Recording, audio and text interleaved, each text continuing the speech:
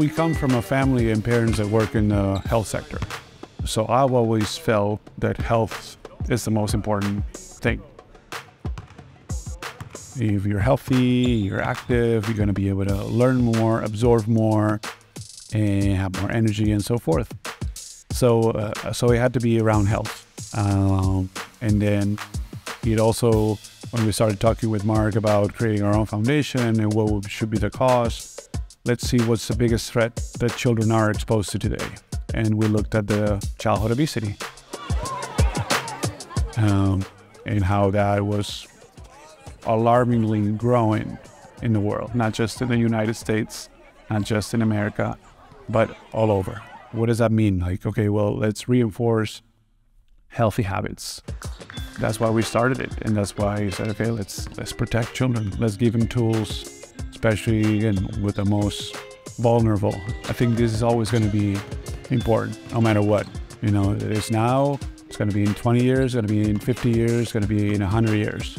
How do you protect the well-being of communities, of children, of our future? How do you protect health?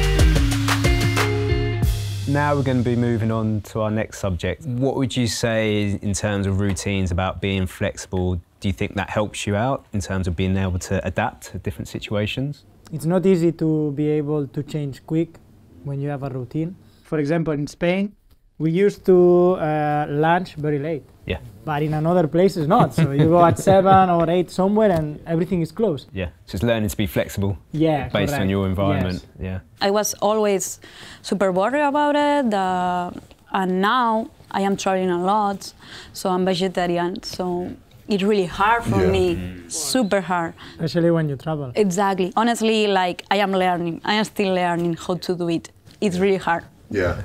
You have to snap out of the things that you can't control and say, all right, what can I control in this moment and do? But I did have some teammates that were so strict on their superstitions, like every little detail. And if it messed them up, they were shook. Yeah, it's crazy. You know, I always believe that control the controllables, but also not paralysis by analysis. So if you overanalyze, you become tense, you can't perform. You need to be relaxed when you're trying to do your event and do your sport. So if you're overthinking and got that in the back of your mind, you can't really get into your event and fully experience it.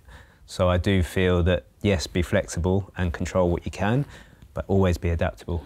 And when you go to a different country, you don't know what's going to be available. And I said to myself, what can I eat that's going to fit that need? Pizza, right? If you're going to be running a marathon, you need good energy. And pizza is something wherever you go in the world, you can get that Caesar delivered. salad. Exactly right. Always at the hotel, Yeah. there it is. Yeah. And yourself? But for me, discipline unlocks freedom. My family and my wife, we have Monday through Saturday, we're strict, and then Sunday is our day where as a family, we just relax. And it's a really cool thing that we've started to do with my daughter, the whole family. We didn't want to make it feel like chores, but it's a responsibility list. Yep. It's full of all the things that we're intending to get done that week. And the person that checks off the most and has the highest percentage chooses what we eat for lunch on Sunday. There's that reward. There's that reward at the end of it. Good.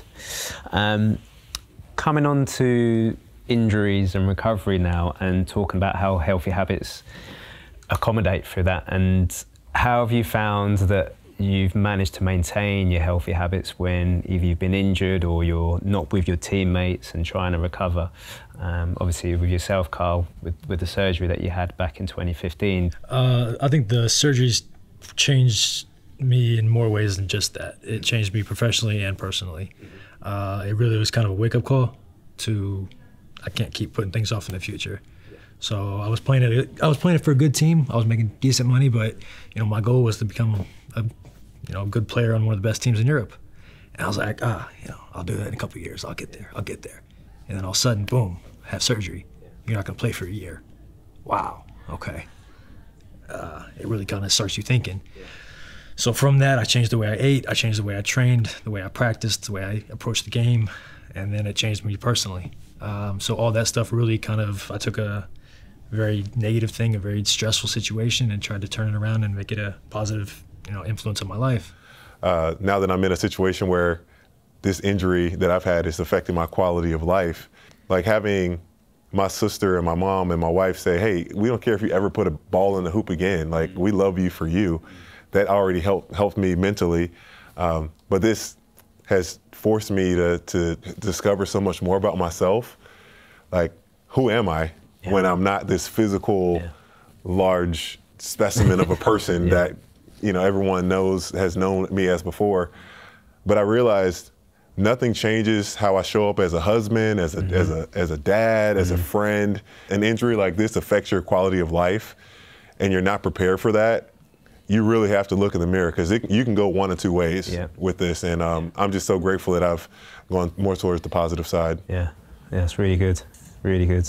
And with yourself, Maverick, maybe not so much on the physical side, but the mental aspect. Yeah, it is kind of hard sometimes to race with, I don't know, you crash, your shoulders go out, they put in and go, go on the bike. So sometimes do you try and block that out of your mind if that happens? I think the adrenaline helps you a lot, because I remember one time I broke my hand, so I went back to racing, and I think that adrenaline and all the motivation it gives you and allowed you to ride with the pain.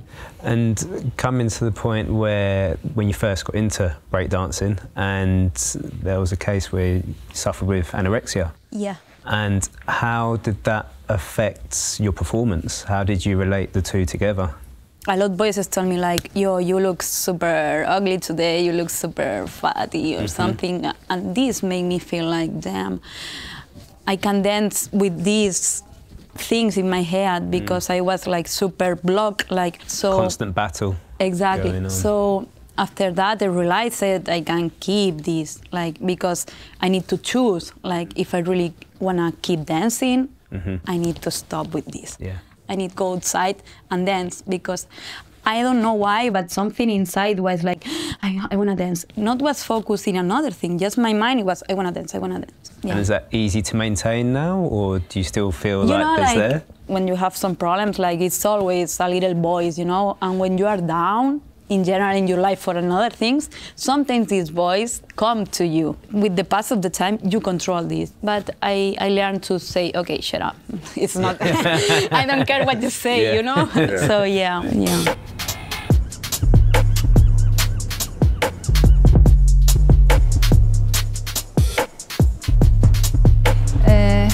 Peynir tabağımız var, yeşillikler.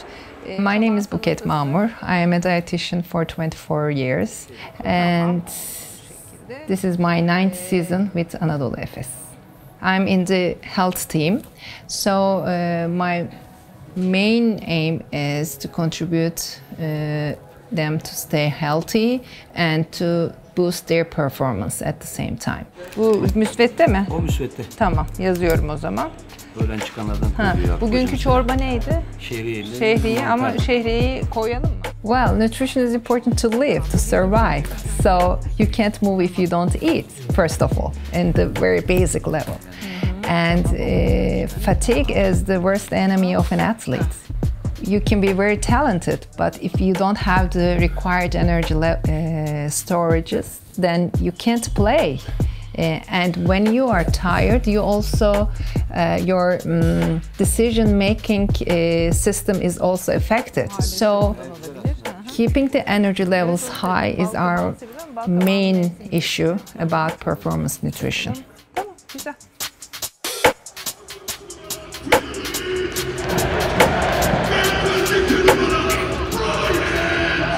In order to make a player change their habits, first they need something. For example, do they perform bad, or is there a warning to them? They don't change any habits when everything is fine. If they believe that they're gonna benefit from that change, and if they see a change, they continue. For the popular diets, the players ask me, do you think ketogenic is fine, or should I go vegan, or stuff like that? And we make an assessment together. I tell them the pros and the cons of the diet. I tell them the benefits. And usually when you speak about diet, it's about body composition. But I always remind the players that at a professional level, we usually don't have any body composition problems, but our problem is to fight with fatigue, to keep the energy levels high, to keep the muscle tissue strong, and to stay healthy. And I can imagine in your sport, weight plays a big role in terms of being on the bike. Is there anything that you've practiced in the past that has helped or not helped? Well, I try a few times a different kind of a diet, trying to get the maximum of your body. I try a fasting diet with keto diet. Yeah, for 3-4 months it was great. I feel very powerful, really ripped, without fat, and I felt with a lot of energy. But after that, you know, it goes everything down. I start to get a lot of, stress on the body and cortisol, especially cortisol and all this stuff. So if I have to say something about diet, it is very, particular. You have to find something that it feels great. For me, it feels good, the Mediterranean food. Mm-hmm. So if I eat everything, which it makes me feel good, And in terms of recovering from injury, did your nutrition change at all? Because obviously being injured, you're not as active. Did you adapt it in certain ways? I did fasting in a different way. I did the intermittent fasting, where I would skip breakfast and just have coffee. I'd work out early in the morning, and then I'd eat around 12. And I have between 12 and 8, I would eat as much in that time frame. But I was burning, my metabolism was at a very high level. Saw good results from that. And for yourself, Kyle? So I kind of went both ways. After the injury, I lost so much weight so quickly that I was so skinny and frail that I had to, 1, prove the doctors wrong and get back sooner. And 2, to do that, I had to build my body back up. So I went to the extreme. I started measuring out the ounces, the grams of the chicken, the pasta, everything, just to get all the carbs and the protein and everything, just so I could build my body back up. And since then, it's come down a little bit, but I've kind of stayed along the same line of, making sure I get my protein in, just so I can feel full and feel strong, because that's where I feel at my best, and it's kind of just developed along that way. Was your wanting to prove the doctors wrong more so on them saying like how long it would take you to get back, or what? Yeah, so first they said it's gonna be at least a year. If you come back, it's gonna be at least a year. And I don't know if I could say this on camera, but I told the doctor, I said, "Fuck you." Yeah. He said, "Okay." I said, "You'll see." And it was 5 months when I came back. Wow. So it was. Did you get the fade? Did you go back to him? Oh, he knows. He knows. Yeah, we still stay in good contact. Yeah. But no, it was to prove it to them. It was to prove it to myself, and it was just you tell me a year, I'm going to do it in less. You're all elite athletes, retired, but you've acquired these healthy habits to help you to perform to your best. And can you see how that could apply to just the general population? Like you said, you could be an example to the neurosurgeon who's got someone else coming in saying, like, this guy, we said 12 months, he was back in 5, possibly down to his healthy habits. Can you see how what happens in the elite world could transfer over to the general public in terms of being as role models? And do you feel that if they maybe teach that at school, that may have helped? Do you think that's something that would be a good idea? Yeah, it would help, but I think primarily it's the responsibility of parents to help create those scenarios where students or where their kids can learn and they learn. And the thing about all of us, we're all just human beings with passion, and we chase that passion. Like, for regular everyday people, we're not doing anything different except chasing our passion, and we just gotten to a level. It's just so important to realize that life is short, and to just live life casually without that intention of chasing something, of going towards a goal. And you don't have to be perfect. You don't have to be perfect in it, but you have to pursue something. Sure. And to your point that you made, like, we live now in a generation where people want things to happen so fast. And for me, like, I don't know when that breakthrough for me, like when I'm going to start walking or taking my first steps, but in the middle of the process, I can't give up. I can't say, oh man, it might take 5 years from now, so I'm going to try to shortchange the process. We're just normal people that are chasing these things to the best of our ability and enjoying all of it. So it's nothing that no one else can't do within their regular lives as well. Thank you all so much for coming today. It's been such a great talk, and hearing from you guys, it's been really good. I'm sure it'll help a lot of people. Thank you very much. Thank you. Thank you. Thank you. Thank you.